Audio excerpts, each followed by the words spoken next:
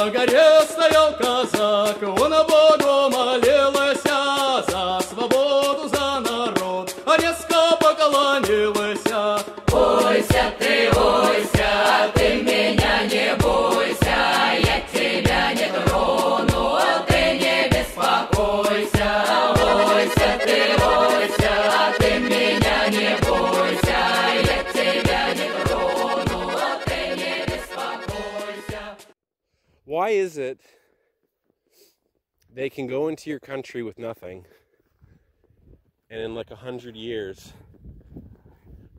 you know, they're like ruling over you? What's like that? Why is it? Why can they do that, and we just can't just seem to get our shit together? And I would say there's nothing wrong with losing.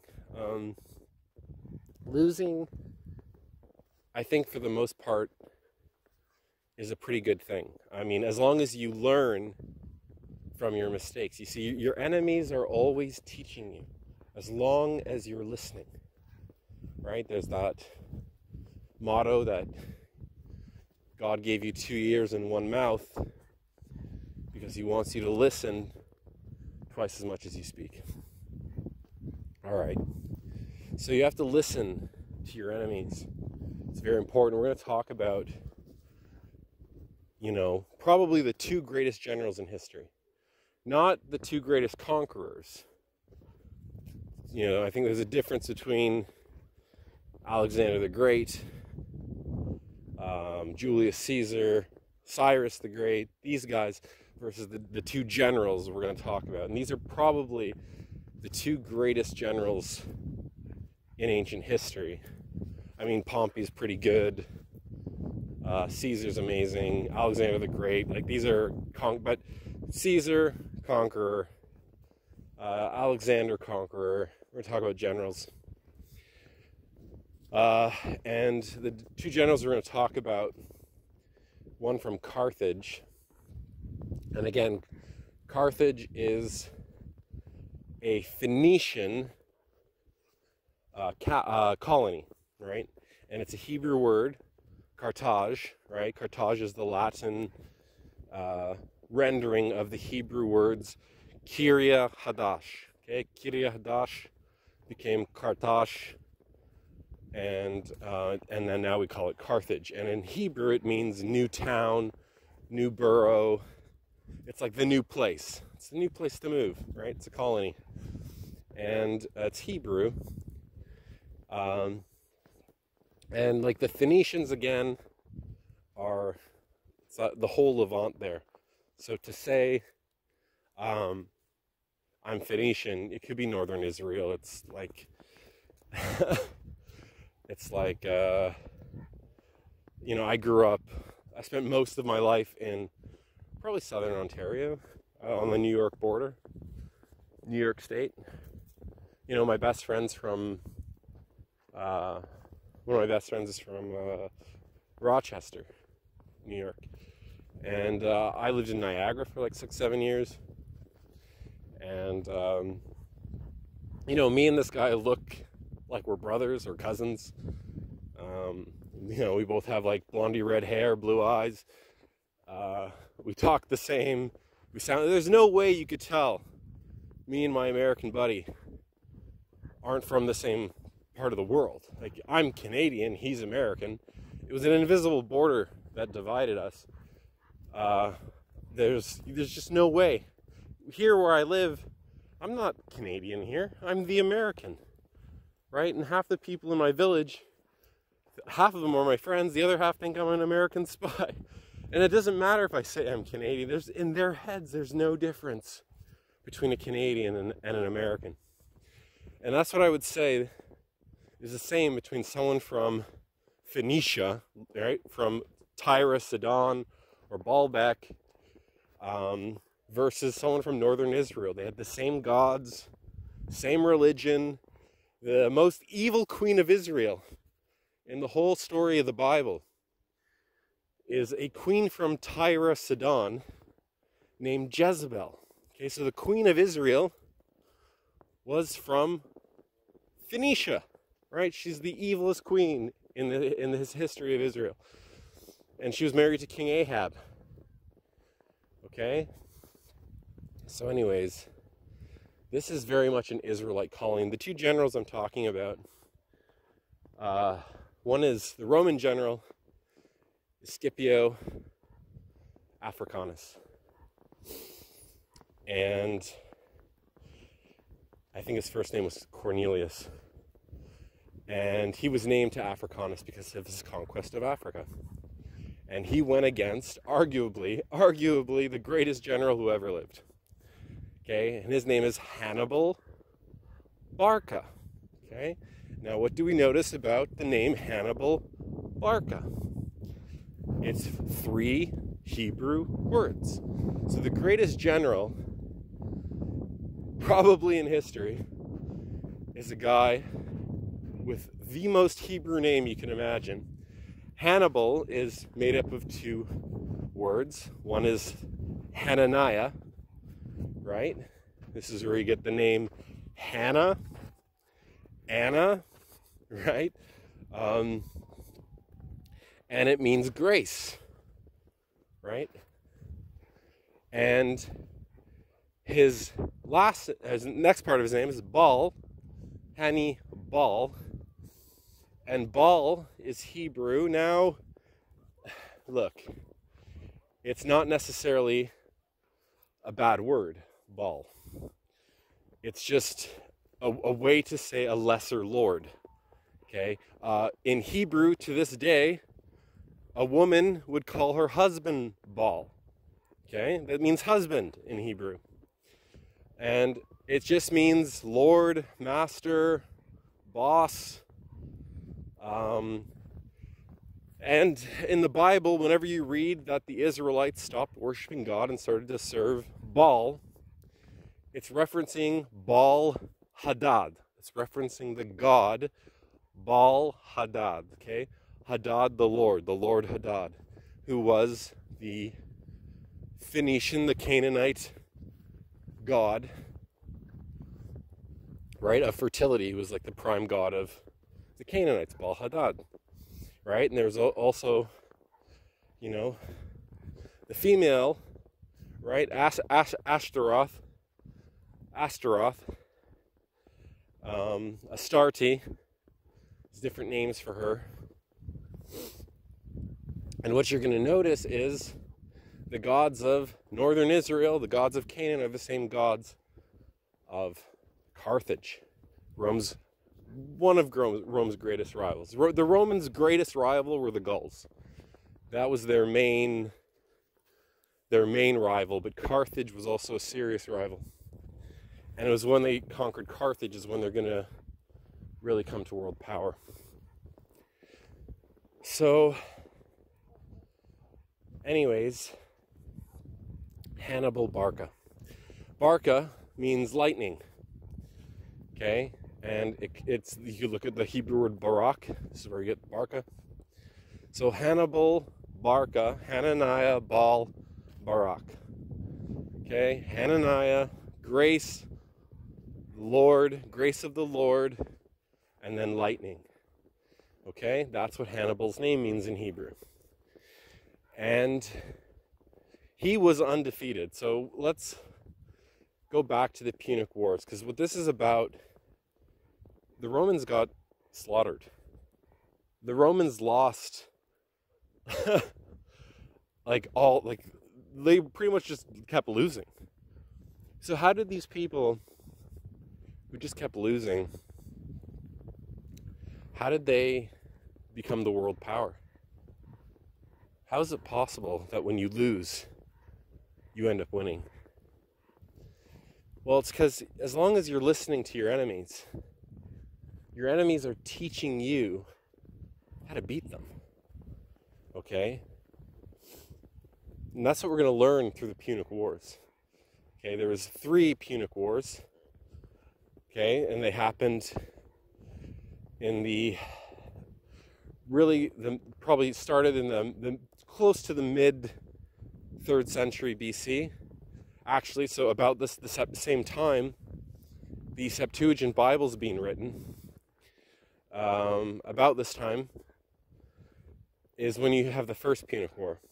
So just kind of look at that as a marker. It's about the time the Septuagint was coming into existence that you have the first Punic War. And at this point, Carthage was just unbelievable. Naval power like you wouldn't believe. And back then, like all the Carthaginians had to do was take their boats and ram them, smash them into the Roman boats. And the Roman boats would just sink. All their goods would be lost. Their men would be dead. That's it. So the Carthaginians had these giant ships. I think they were called, the Romans had triremes, and that means the Carthaginians had quinqueremes, which meant, all that means is tri, right? So the Romans had triremes, 3 tri, so they had, in their ships, they had 3 rows of rowers, versus the Carthaginian ships, the quinqueremes, which had 5 rows, king, right? The word, it's like in French, cinq, and 5, so the Carthaginian ships were much more powerful. But what happened was, the Romans understood that they were losing, and their specialty was land warfare. They weren't used to naval warfare. And the Romans got really lucky because they're like, we need to copy their ships. We need better ship models. So what ended up happening was just pure luck. The Romans got their hands on a couple wounded quinqueremes, and they were able to reverse engineer them. They started taking them apart, and what was crazy was when the Romans started taking these ships apart, what they noticed was the Carthaginians had instructions labeled on every part. What the Carthaginians were doing, they were mass producing these, like in a factory. Each you could buy kits if you were, they could ship these like a factory, like a pre-engineered. All you have to do is assemble them, and written on every part of the boat was a piece number, and then instructions as to where it goes. So when the Romans were taking these ships apart, there was already instructions on them. So it was kind of like IKEA or whatever. Carthaginians would just sell you the kits, and you assemble the boat yourself. So anyways, so now the Romans could copy their ships.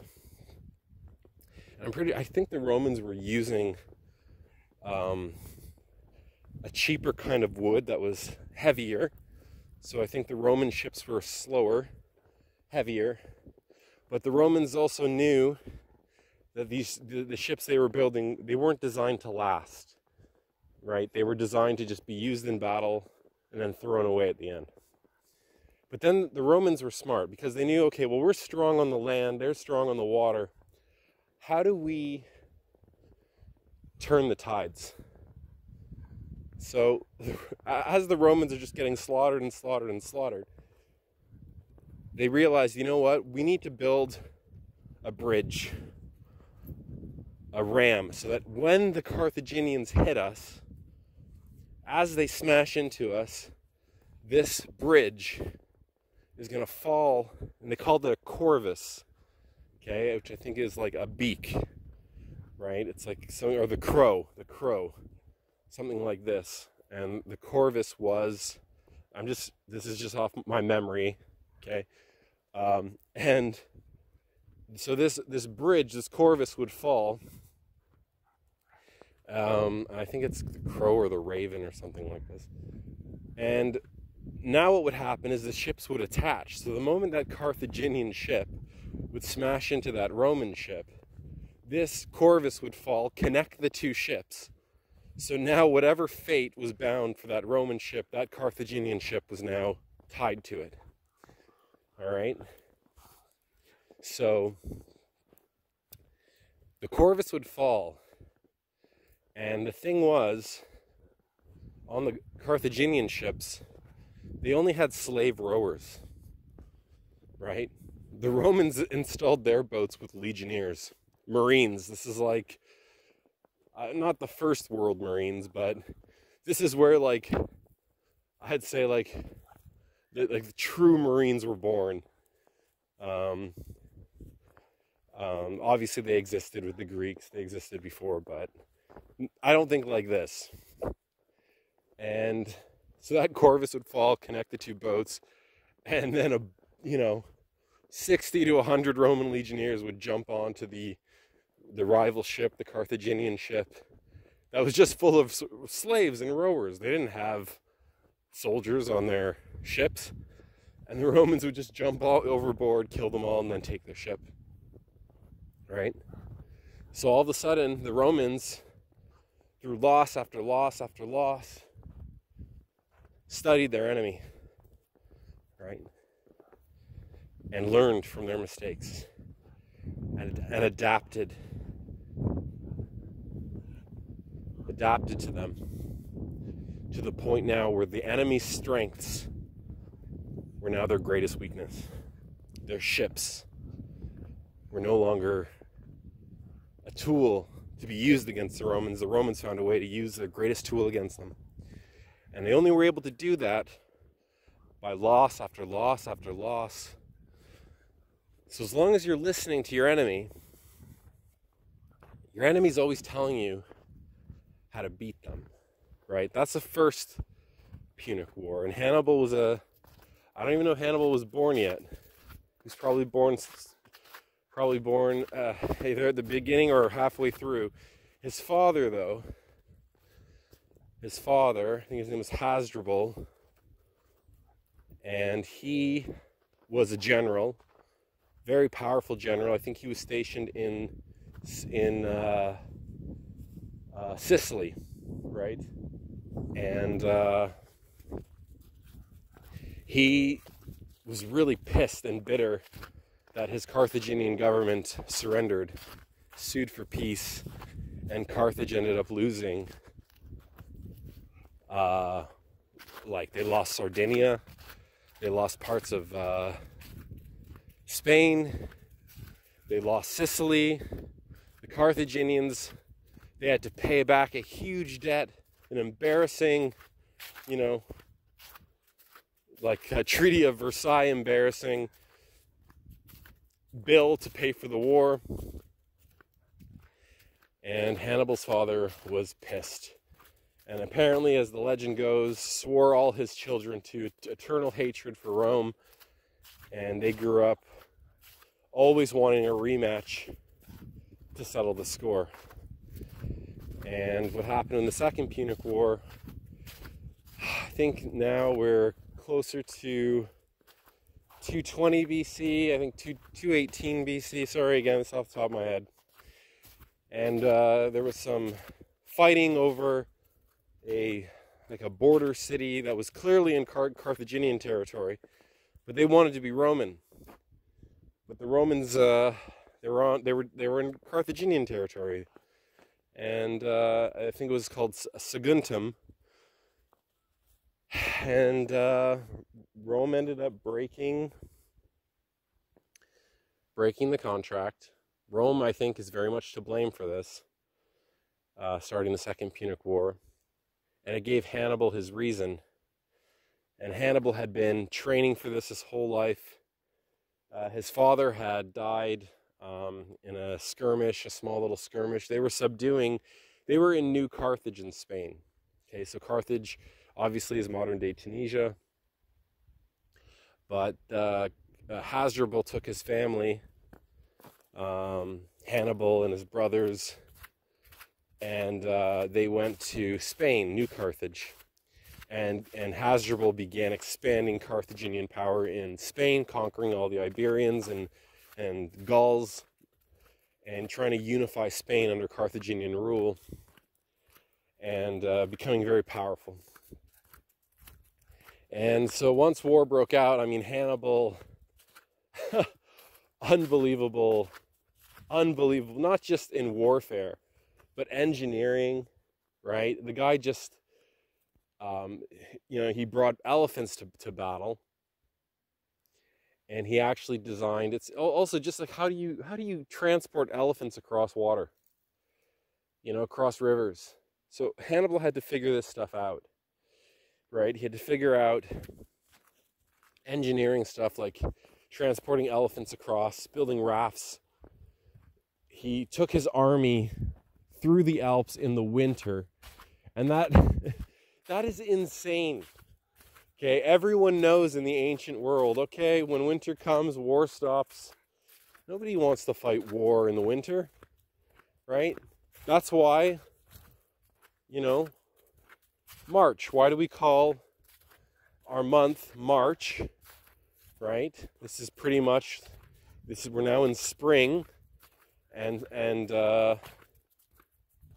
this is when spring is, obviously this is where winter turns to spring. But why do we call it March? It's because this is the god of war, right? Mars, March. And when you go to war, you go in the spring, you go in the month of March, right? And I think this is also why when the armies go, they say march, right? Because the armies go in March. March, go. It's the French verb marcher. It's the to walk, to go. Or not to go, to walk. Okay? And so war, you don't go to war in the winter. Hannibal, crazy, went to war in the winter. Took his army of mercenaries, took his Carthaginian army, and the main Carthaginian government, they didn't approve of this. He was just doing this as like a renegade from New Carthage, from Spain. Anyways, crossed the Alps, went into Italy in the middle of winter, didn't care. Lost a lot of his men, lost a lot of his elephants. It was a hell of a gamble.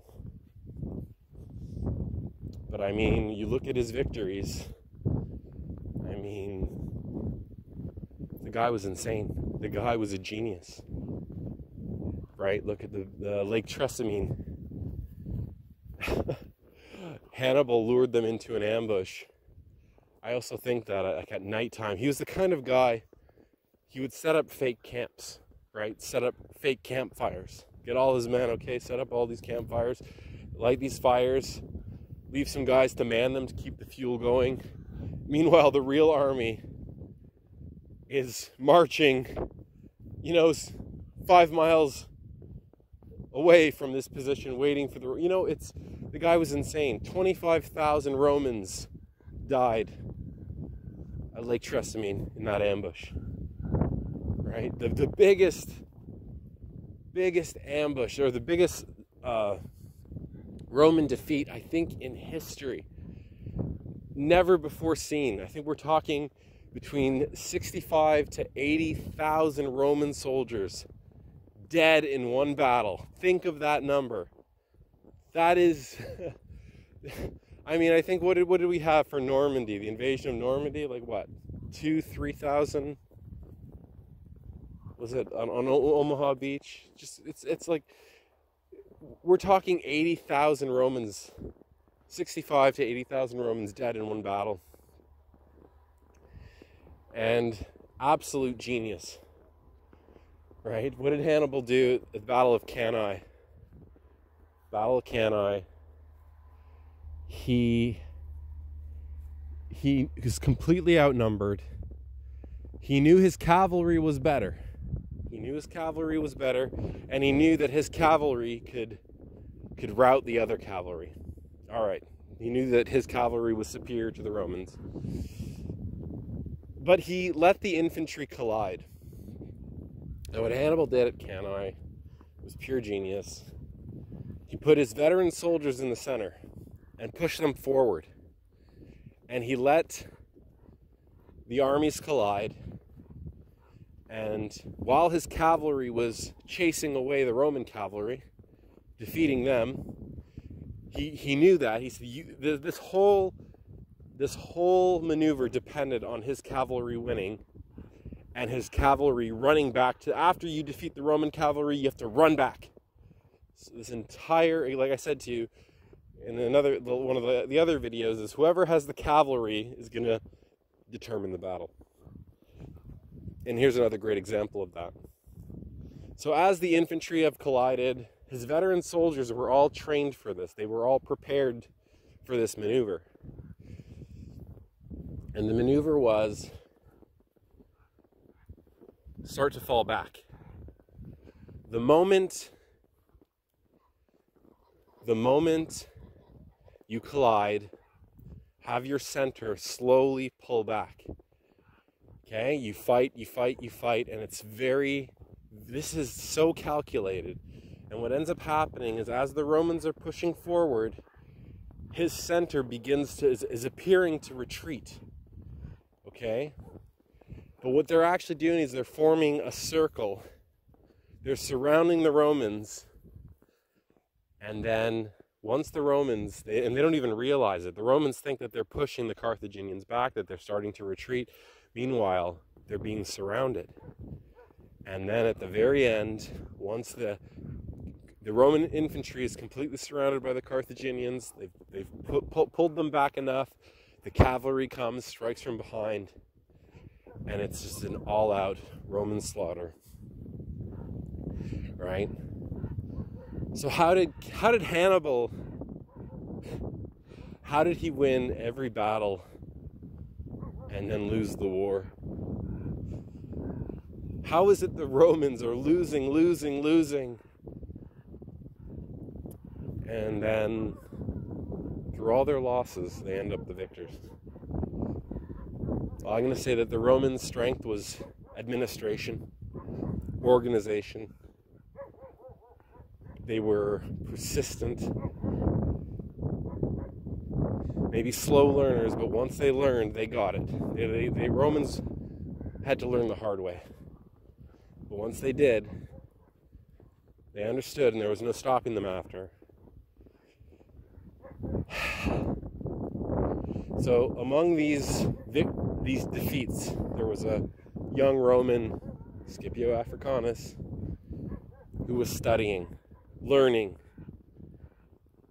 and then he applied everything he learned from Hannibal. He's now going to throw it back in Hannibal's face and use all their tactics against the Carthaginians. The Carthaginians' tactics against them. So Scipio, I think he was the youngest Roman in history. I think he was like 30 years old, or maybe not even. He wasn't even old enough to be consul. And I think he was the first Roman in history who was too young to have, these key positions in the Roman Senate, but was still given command of a Roman army. I don't think it had ever happened before in Roman history. And so Scipio used all of Hannibal's war strategies against him. Right? When Hannibal sent his elephants in, well, Scipio remembered what happened the last time. The men panicked, and the elephants just slaughtered the men, trampled them. But this time when the elephants came in, the men formed very nice organized columns, divided exactly where the elephants were, and then just threw their javelins, speared them all down, and the elephants were absolutely useless when the Romans met them again the next time. So the Romans were always learning from their defeats, and they had the greatest teacher of all, Hannibal Barca. Right? Barca is also where we get the name Barcelona. The great city in Spain, Barcelona, is named after this Hebrew word barak, lightning, named after the Barkide family. So, when the two generals finally met for the first time, both undefeated generals, Hannibal never lost a battle, Scipio never lost a battle, and they met now for the first time. I mean, the odds that Hannibal didn't take Rome is like unbelievable. The guy spent like almost 20 years, at least 15 years in Roman territory, and like Rome was done. Like the odds Rome would survive were just 1 in 100. What are the odds? They did. They persevered, and they learned from their enemies. Every defeat, there was a lesson to be learned. And when the two generals met at Zama, the Battle of Zama, on Carthaginian territory, well, only one of these generals was going to remain undefeated. And against, well, at this point, the odds were against Hannibal at this point. And Hannibal had created a monster. And legend says, I don't know if this was really happened, I don't know if this was really spoken between them, but apparently the two generals met before the battle. And apparently Hannibal said to Scipio, "Don't forget that I created you." And Scipio apparently looked back and replied to him and said, "You didn't create me, but you did cause me to be, and now I will beat you." Now, I don't know if that probably didn't happen, but it would be really cool if it did. You can only imagine, if they did actually meet before the battle, you can only imagine what was said between these two great, military strategists, probably the two greatest in history. Now again, Hannibal was the real genius, but Scipio was learning, paying attention, learning from his defeats, and that's, what I would say to you. We have to learn from our defeats. And, when I was a little kid, me and my brothers were really good chess players. We were the best among the best in the country, best in our city, best in our province for our ages.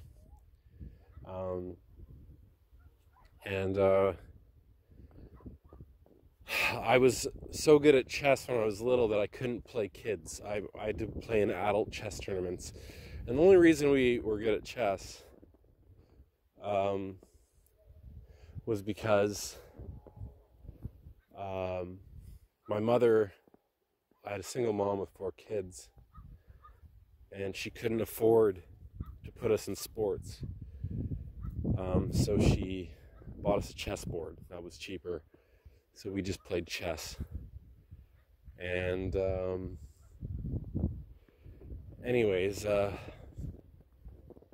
so me and my brothers got really good. My older brother was so good. He was actually almost a chess master. He was like, his rating was 2100. So he was just like a couple 100 points shy of being a chess master. But he was only 10, 11 years old, right? So, I mean, he was playing in chess tournaments across the country and winning and destroying. We were all like that. No, but not like my older brother. My older brother was particularly gifted at chess. But my point is, I used to just slaughter my opponents, especially like the kids. Just slaughter them. There was no challenge. So again, I had to play against adults. And I remember one adult chess tournament, my little brother and me, this is like rated in Canada. We have, it's called the CFC, Canada Chess Federation. And so this is like, rated, You know, my games are on the archives there. And me and my brother were against another set of brothers, actually, twins. Twin brothers. They were in their 20s. I was 8 at the time. My brother would have been 6. And rated chess tournament, and both me and my brother were losing, right? And I didn't care. I wouldn't, you know, I might win 1 game out of 5. I wasn't some great chess player. I was good for an 8-year-old that I can only play against adults. So, anyways, what happened was, I remember I got up from my board, went and saw my mom was really upset. And what happened was, when I went over to talk to her, she said that, that jerk that's playing your little brother, the brother of the guy you're playing, he just told me his strategy on how he's going to beat your little brother. He said that he's just letting the clock tick, because I think we each have 2 hours, I forgot, 2 or 3 hours for the game on each side of the clock. And because my little brother's only 6 and the chess tournament was in the evening, he was just letting his clock, and my brother was falling asleep. So he was laughing. This 20-something-year-old adult is laughing that he's beating his opponent by using time to put him to sleep. And I was so pissed. But something that awoke in me in that moment was I realized, oh, well, you could break the rules without breaking the rules, right? There's no law in chess that says you can't let your clock go to put your opponent to sleep, right? That's not in the rules of chess. There's nothing saying you can't do that. All right. So then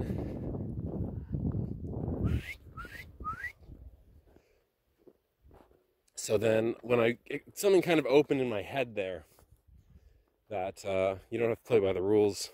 You play by the rules without playing by the rules, right? You could bend them. So when I was playing the guy's brother, now I was like determined to win. I wanted revenge for what this guy's brother was doing to my little brother. And I now had this, you know, I'll try to find the chest.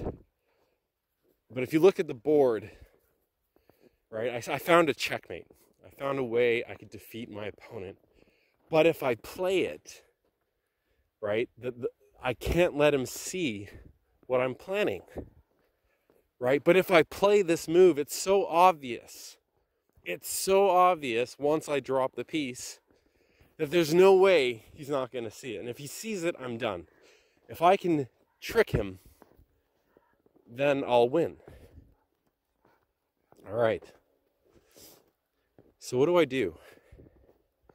Well, I'm just some dumb little kid, right? So I know now how the game works in tournament rules. If you touch the piece, you have to move it. If you let go of the piece, that's your move. There's no going back, right? So I made sure that I touched the piece, and I made sure that the moment I let go of that piece, because if you look at the game, it doesn't make sense. Anyone could see this is a trick. Don't. Right? So I'm going to give this guy my queen. I'm going to say the queen is the most powerful, most valuable piece on the board next to the king. Right? You don't want to lose your queen. When you lose your queen, you know, you're down a queen, good chance you're going to lose the game. Anyways, so when I let go of the piece, I made sure that I was extra sad. I just screamed, No. Oh, let me take it back, please. Please. Oh, no, I didn't mean to let go. It was an accident. And I begged this guy, a little kid, 8-year-old kid, please, sir. I didn't mean to let go.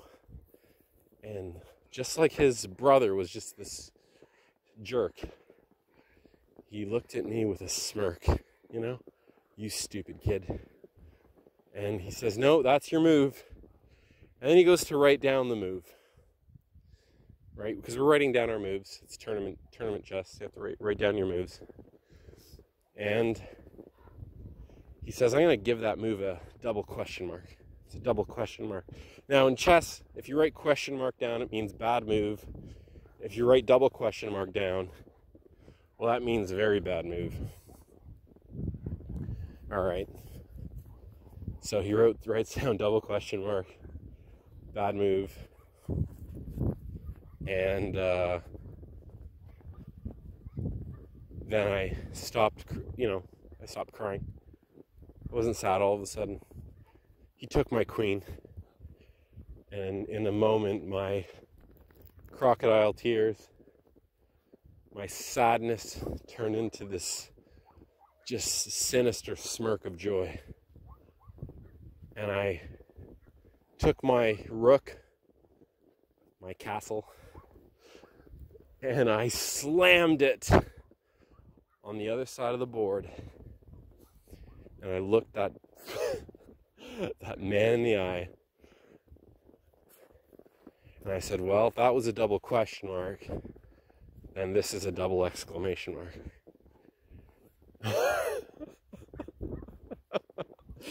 Okay, you figure it out.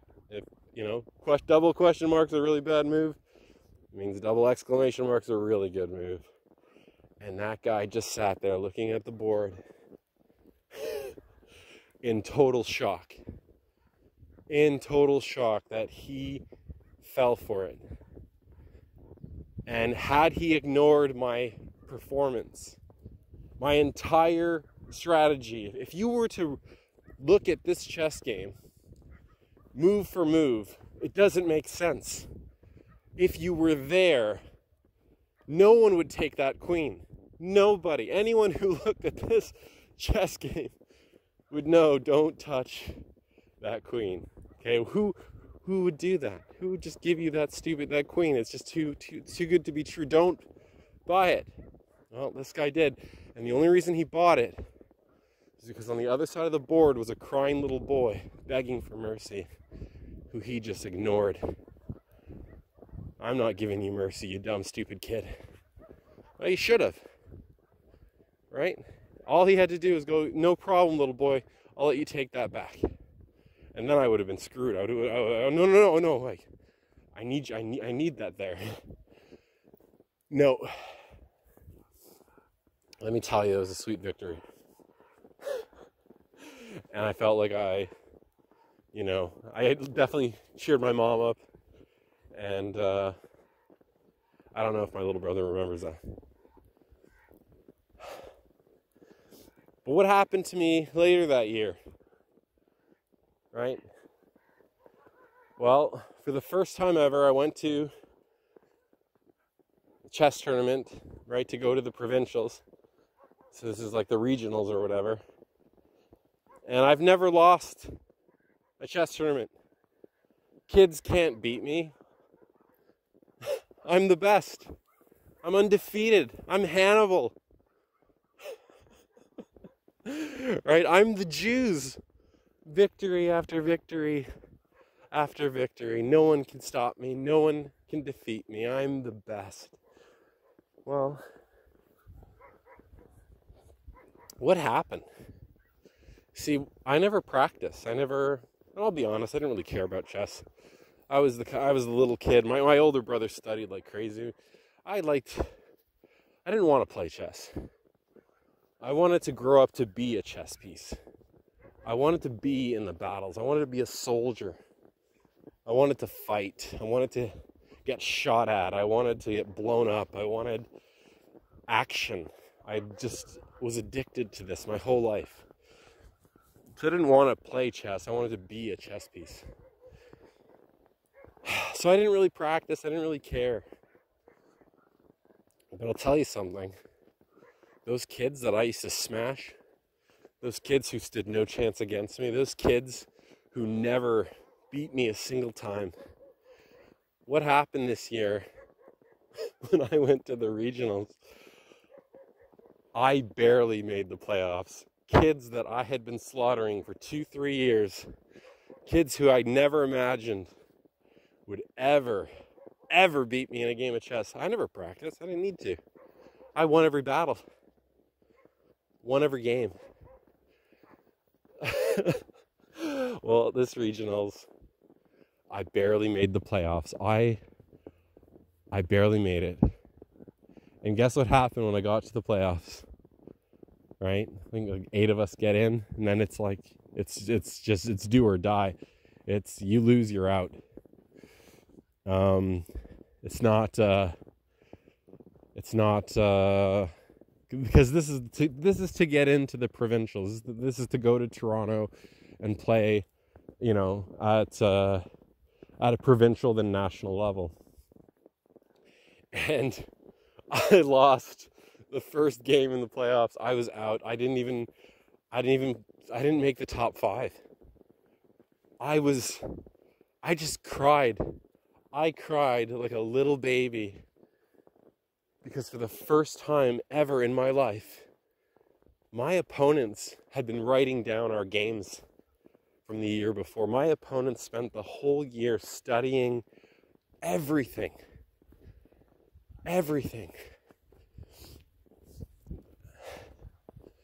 And I got slaughtered in the regionals.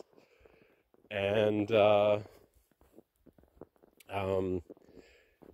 by kids that I just never thought could ever beat me. And it's because they were paying attention, right? And I was cocky and I was arrogant. I was using the same tricks that always worked for me. But they'd figured out my tricks. They're like the Romans. They started building corvuses. They stole my ship designs.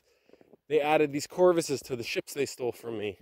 They put Marines on their ships to jump onto my ships and kill me. They figured out what I did to them at Tressamine. They figured out what I did to them at Cannae. All right? They were paying attention. I wasn't. I was teaching them the whole time how to beat me. And then they did without mercy. And I didn't see it coming. I didn't even make it. I made it to the playoffs and I was out the first round in the playoffs against a kid that I had beat 100 times before. Never imagined this kid would beat me. Never. And that was it. So, your enemies are always teaching you how to beat them. You just have to listen. Right? So how do Jews go into a city and 100 years later they own the city? Well, they have some rules. Right? They have some rules. When they come into a city now, things have changed for the Jews. They're not the same as it was, 200-300 years ago.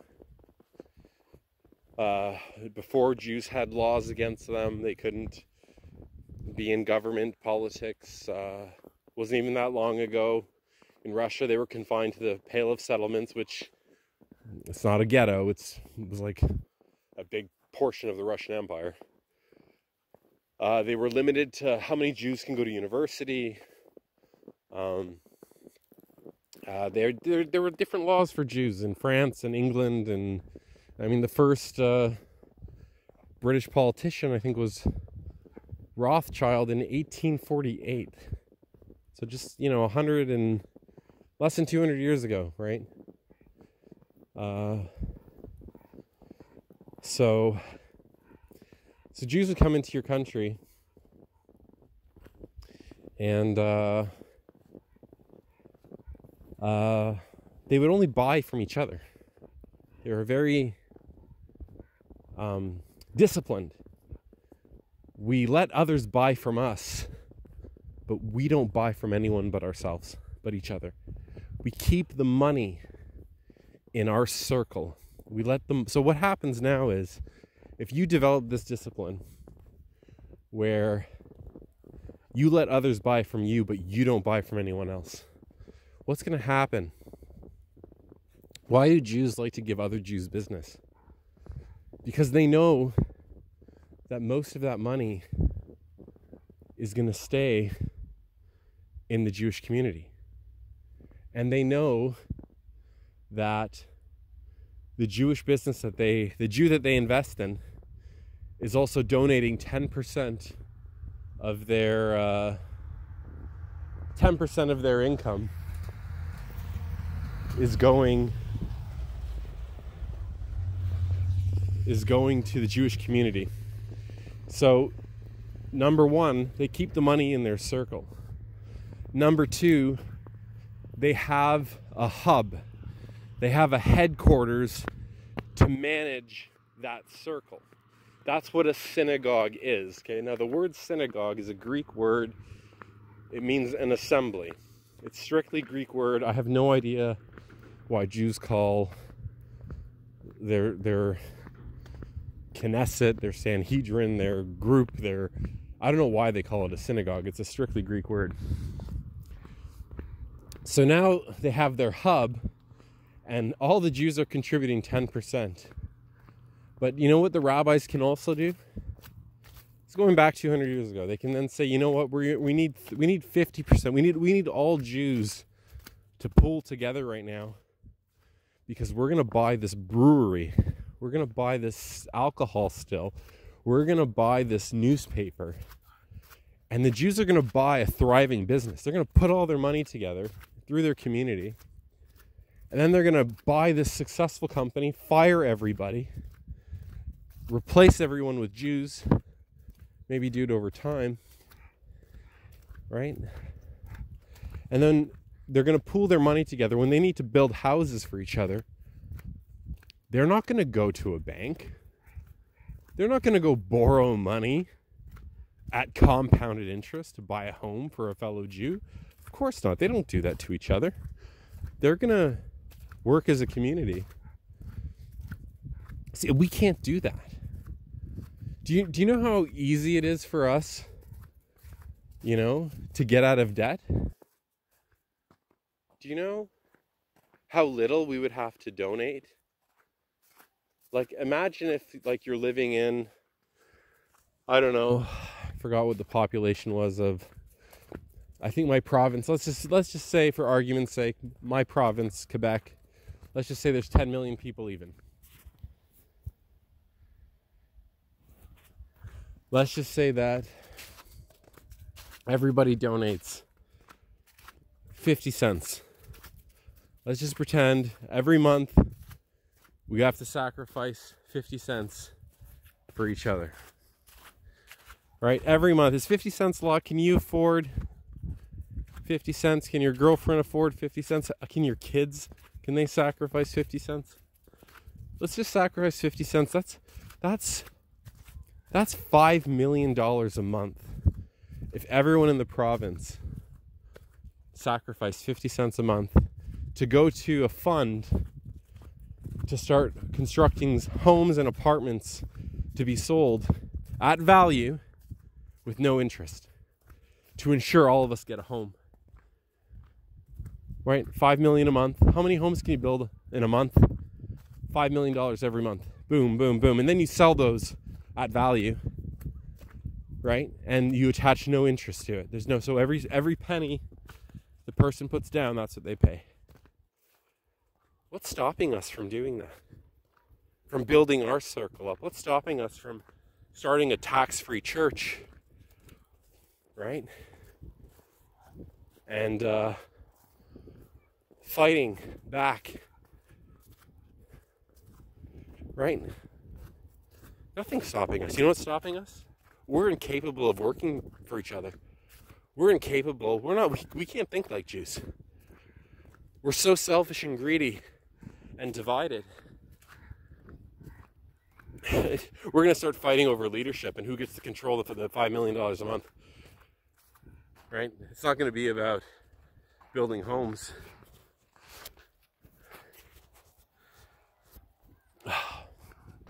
Sorry, I can't see if my phone's still working. Anyways, nothing's stopping us from learning from our enemies, Nothing. Ourselves. Anyways, sorry. So what's stopping us from working together? What's stopping us from pooling our money together? You know, what's 50 cents a month? If we all just disciplined ourselves. 50 cents a month, everyone in my province, 10 million people, 50 cents. 10 million, that's $5 million a month. Right? And when you build these homes, you build them with the youth. Free education. So all these kids are going to learn how to pour foundations, right? How to pour cement, drywall, right? They're going to learn electrical, plumbing for free. You're not going to charge them. You're going to teach them valuable skills. And you're going to create a labor force, guys that you can pull from. Then you're going to sell them these mortgage-free houses, mortgage-free apartments, right? At cost. Nothing's stopping us. It's not illegal. What's stopping us is we're selfish. We can't work together. I've tried. Right? It's maybe through suffering, right? Maybe now we're going to learn how to work together. But nothing was ever stopping us. Nothing. That's how the Jews can just walk into your community, and why they're going to slaughter you is because they work together. They sacrifice for each other. They push their fellow Jew up. They don't kick them down, right? When I was in Army Cadets, my God, I didn't have to worry about my enemies. My enemies were not the people who took me down. The people who took me down and destroyed my Army Cadet career, my best friends took me down, right? The officers were looking for a reason not to promote me. They didn't have one. My best friend gave him one. And what was terrible was I had 10 reasons, that I could have given the officers not to promote these people. I kept all their secrets to myself. Never once, not even after they blabbed, gave the officers a reason not to promote me. I kept my mouth shut. Wasn't going to stoop to their level. We just can't work together. And until you can learn from your defeats, look at usury, look at compounded interest, paper money. Everyone wants to return to a gold standard or silver standard. Let's go. Are you crazy? Do you know what the ancient, the money was in ancient Rome? Lumps of copper. I want you to think about ancient Rome. They were a farming community. They didn't have precious gold. They didn't have silver in their mountains. They didn't have copper, like giant amounts of copper mines and silver mines. They were farmers. The most powerful empire in the world was built by farmers. Guys selling wine and cattle and grain. That's where the most powerful empire in the world came from. Farmers. That's how governments are started. They're started when farmers come together and say, okay, this is my land, that's your land, right? They come together, and every year they bring their goods together, right? And then they exchange stock, right? That's why we call it a stock exchange. You go to the stock exchange, right? It's farming, right? Now it's, you think of stock exchange, you think of NASDAQ, you think of computers and all this other stuff. But stock exchange, farmers, right? And the farmers come together. They have to now establish their boundaries, their borders. Okay, guys, we need rules, we need laws. Okay, we have to pool a certain percentage of our wealth side. We need to hire guards to patrol our lands, police. Right? We need this, we need that. And on every farm, every Roman villa, on every farmstead, there was what? There were blacksmiths, right? Work with metal. Tanners work with leather, right? They had carpenters, guys to work with wood, and etc., right? And within that farmstead, there was all this industry. And it's through farming that you get government, right? And the landowners would have all their employees, their workers, carpenters, smiths, and then the landowners would meet together, talk about law, rules, regulations, go to the stock exchange. And this is where government comes from. Farmers. Rome. And in ancient Rome and ancient Greece, you couldn't be part of the government unless you were a soldier. You couldn't vote unless you served in the army. At least you're part of the community, communitas. It's not about turning 18 years old and now you can vote. No. So, in early Rome, copper was their currency. And I think there was a Roman senator, I don't know if he was a senator, there was a Roman politician, leader, landowner. His name was Curius Detantus, something like this. And I think it was during just before the Roman Carthaginian War, there was the Roman Samnite Wars, and Rome was against gold and silver currency. They hated you. You were looked down upon if you traded in gold and silver. You're right, because they traded in lumps of copper. Right, so this Roman senator, I think he was being bribed with silver or gold, and is quoted in saying, "I consider gold a fine thing to possess, but I consider ruling and controlling those who have it to be even finer." Why would you want gold when you can control the people who have it? So early Rome ran off copper and they shunned anyone. And why? It's because copper was abundant. Gold and silver are easily, you can manipulate them.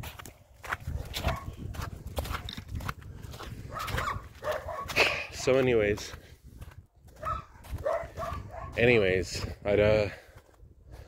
what I've learned from my enemies is compounded interest is a weapon that's actually quite easy to destroy with self-discipline. I've learned that you don't need gold or silver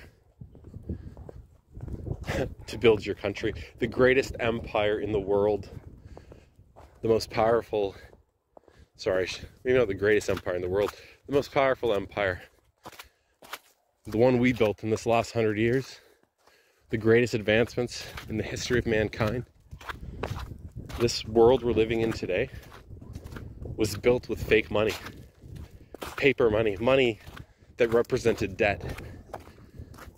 We don't need to return to a gold standard. My enemies have taught me that as long as people trust their government, you don't need to run your country off gold and silver. You don't. Yeah, they took us off the gold and silver standard, and they probably robbed Fort Knox blind, robbed the World Trade Center blind, took all our gold and silver. But who cares about gold and silver? I would rather control those who have it. That is a finer thing. So, anyways, we have to learn from our mistakes. Our enemies are always teaching us how to beat them. We have to learn to work together, sacrifice for each other, and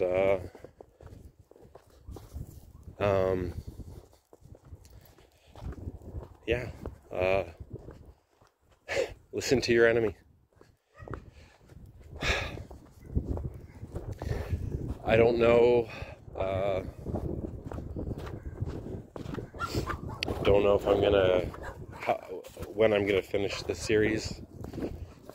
I think I have to take more time off and just focus on rebuilding what little remains of my life.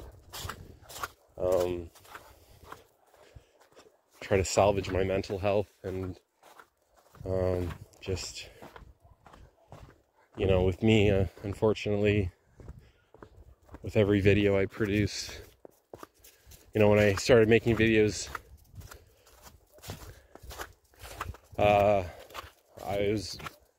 life was much more comfortable, more simple. I had every necessity a man needed to stay healthy, stay focused, and I had friends, I had a family, I had a girlfriend, I had a country to fight for. And since I started making videos just one by one, I lost my friends, lost my family, girlfriend, and lost my country. And I'll tell you, it's a lot harder to charge into battle when you don't have anything to fight for anymore. So with every video I upload, it's just becomes more and more depressing for me. And right now I have to focus on just stabilizing my life and figuring myself out.